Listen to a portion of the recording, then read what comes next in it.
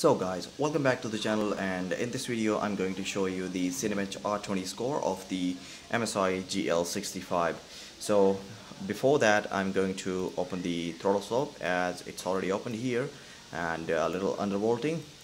And the next step that I'm going to do here is I'm going to open the HW info so that you can get the idea like what the maximum clock speed it's holding while doing these all CPU heavy intensive workloads. Okay, so here it's opened, and now we are going to the Cinebench R20, and let's start the test run.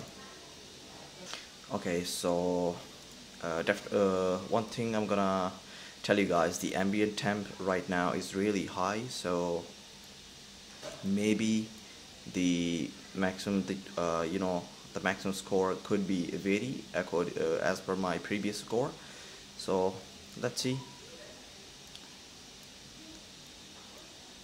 And here is the clock speed, as you can see right now in my screen. It is holding 4.28 around 4.3 gigahertz. Okay, so let's see at the end like how well this will perform, and what the maximum clock speed it's gonna hold and what score we will get.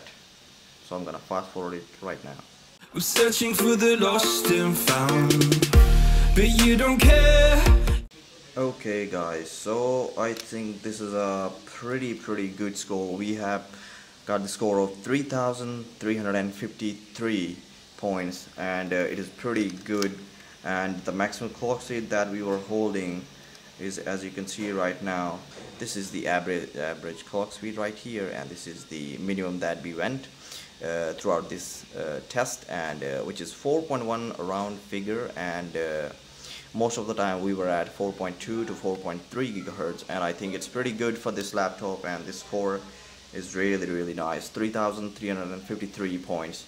So this is the score of this MSI GL65. If you have any question, please do comment, and I would love to reply. So I'll catch you in the next one. Take care for now. Bye bye.